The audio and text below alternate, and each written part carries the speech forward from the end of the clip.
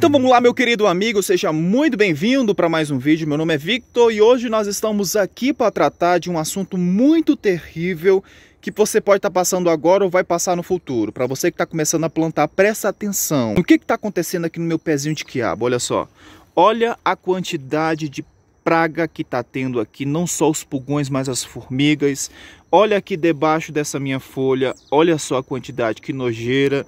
E se a gente não tratar essas pragas, o que, que vai acontecer?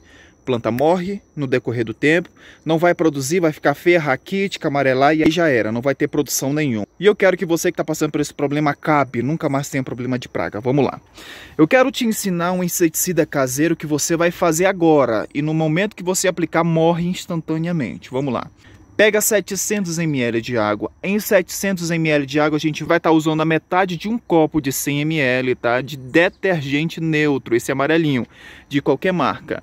E também a mesma quantidade em ml de vinagre de álcool, a metade de um copinho de 100 ml, tá? A gente vai pegar esses dois componentes juntos. Victor, já usei esse componente, apliquei na minha planta e morreu. Presta atenção no que eu vou te contar no finalzinho do vídeo, porque se você não prestar atenção e fazer da forma inadequada, planta morre realmente automaticamente, tá? Nos 700 ml de água a gente vai colocar todo o detergente aqui dentro, tá? E vamos colocar também todo o vinagre de álcool aqui dentro. Vamos mexer muito bem até virar as bolhas e vamos colocar no borrifador.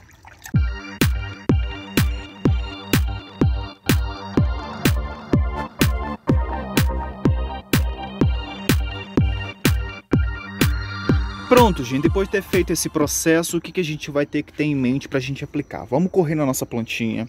O modo correto para a gente não agredir a nossa planta e nem fazer com que ela queime e morra é aplicar esse inseticida nesse jeitinho aqui, ó. Quando estiver nublado, não pode aplicar esse inseticida no sol quente, porque são produtos químicos que tem aqui dentro. Aplicou com o sol quente, vai queimar e a planta vai morrer automaticamente. Ou seja, vamos chegar na praga. Vamos aplicar todo esse produto aqui na praga e é automaticamente, meu querido amigo e minha amiga, aplicou, você vai ver que a praga morre quase instantaneamente. Vamos aplicar em toda a planta, tanto as folhas por cima quanto as folhas por baixo.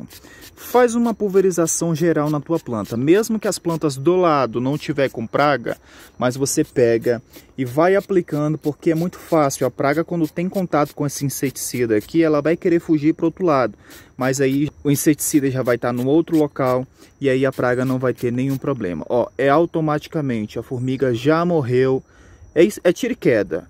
Aplicou, morreu no mesmo instante. Olha essa daqui, tá se debruçando já, daqui a pouco vai morrer, porque é um produto muito forte. Pronto, aplicou o inseticida, o que a gente vai fazer? A gente vai deixar agir esse inseticida em torno mais ou menos de 5 minutinhos.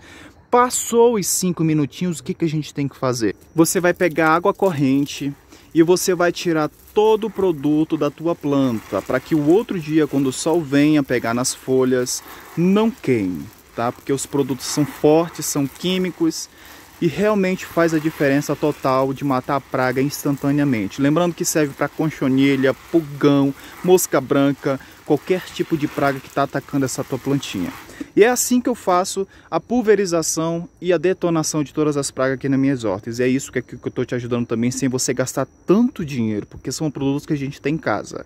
victorhortanavaranda está aqui para te ajudar, então corre e vai fazer automaticamente esse inseticida, porque a gente sabe que praga é terrível e ela só vem para tirar a gente do sério. Esmaga nesse like porque é lindão e eu peço uma ajudinha sua que é apenas compartilhar. Manda esse vídeo para o máximo de pessoas e é lógico, venha fazer parte desse canal lindo, maravilhoso, gostoso, poderoso. Até a próxima e um grande abraço.